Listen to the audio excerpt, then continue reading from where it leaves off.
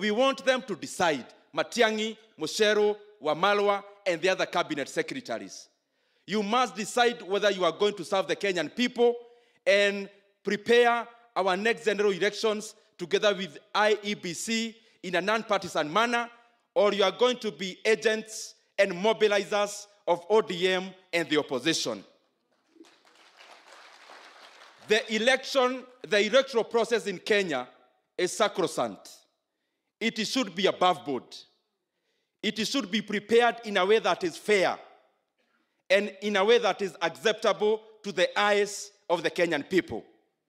There is no way the ICT minister, who we believe will be giving technical advice and the technical help to IEBC, should be going out there declaring their support to one of our competitors.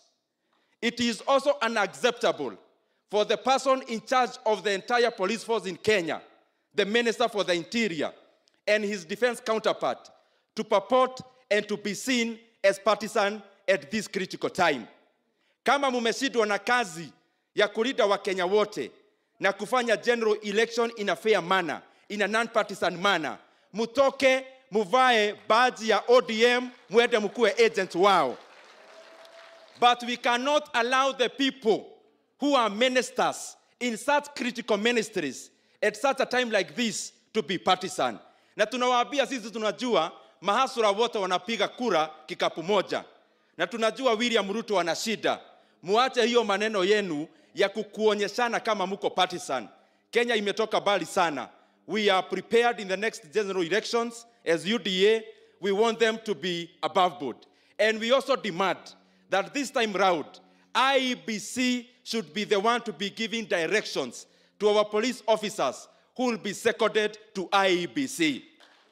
They should be the people in charge of the ICT and the entire preparation of the general election. Na ndio tunasema ya kwamba hapa tumekuja kutoka ile maneno ya Keno. Juzi wanapanga vijana kupiga mawe kule Busia. We want to tell Matiang'i, before you even go to Busia, tell the Kenyan people who are these characters who planned violence in Keno last year. If you haven't arrested them, wacha kucheza sarakasi. Na hayo mengi. Nataka kumuuliza Wafula Chebukati.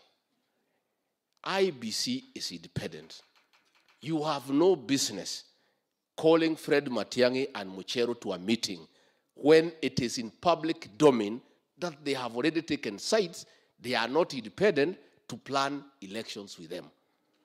So we want to ask Wafula Chebukati to do a letter to President Uhuru Kenyatta and outline clearly the mandate of the IBC as an independent institution and why the IBC cannot work with ministers who have clearly taken sides and become campaigners and youth wingers of Raila Odinga.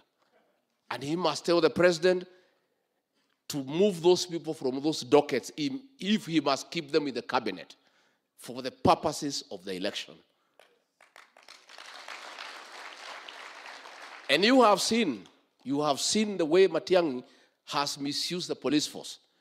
Hii mambo ya Keno vijana wetu wawili waliuawa. Kuna mtu ameshikwa mpaka leo? Pale na Rumoro watu walionekana kwa video wamepiga magari, hakuna mtu ameshikwa. Because huyu Matiang'i is partisan. Alikuwa amendanganywa atakuwa rais wa Kenya. Na akaamini. Ilikuwa ni uongo. Sasa amekwama.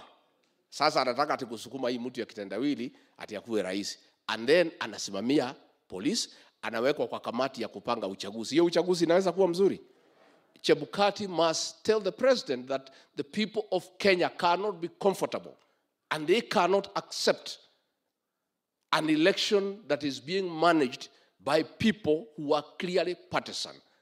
And if the president, for whatever reason, requires these two ministers to be in his government, then he can move them to other dockets that have nothing to do with the election.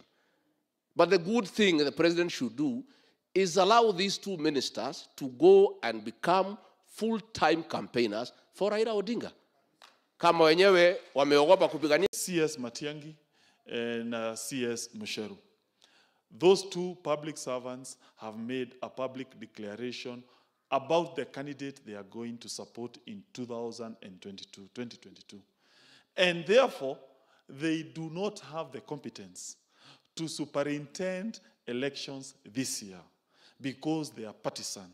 We want to tell the two ministers, step aside, allow non-partisan independent body to conduct elections. Because once that happens, the Kenyans are going to have faith in the electoral system.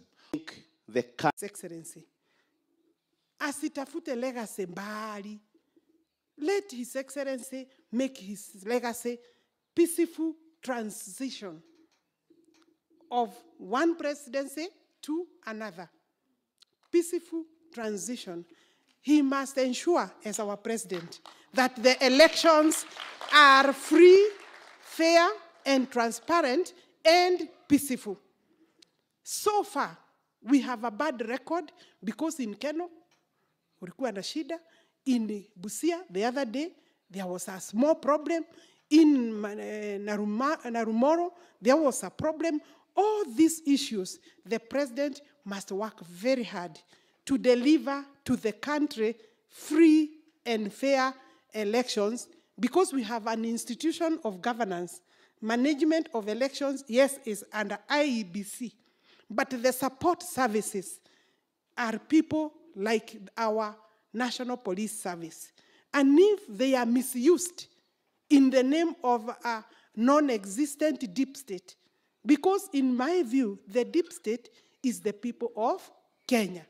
Na mumeonyesha bwana, hapa Kiamba, uko Juja, uko Rulie, kila pahali. So His Excellency, the President, should deliver for us a free, fair elections, transparent, free from violence. If our Excellency does that, I think he will place himself in the right part of history of this republic. Na ninakubaliana na wale wamesema Mushero wakati wake umeisha, huyu Matiang'i wakati imeisha, na nasikia anatafuta viti huko. It should never happen, Your Excellency, that people who are serving the public take sides. We cannot trust them. We don't believe in them because they have already branded themselves as ODM. We are the Kenyan public. We are paying them, and they must stop that.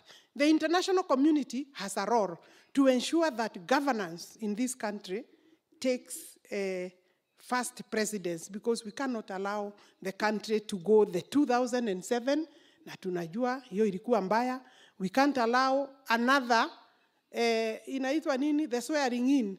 We don't want another mock swearing in. Na unajua, Your Excellency, saa ingine ninashidwa. Hao watu wanatuambia nini na walienda huko kujiswear. And they talk about governance at the rule of law. Raila hajui governance ni nini, na hajakubali kushidwa hata siku moja. Can he prepare to lose this particular time and to accept? We want them. Employment is a crisis in Kenya. There is no way we as leaders can pretend that tuende tubadilishe katiba, tujiongezee mamlaka, tuongeze positions ya sisi kugawana, wakati hawa watoto wetu wanapotea. And many people are stepping forward because for the first time,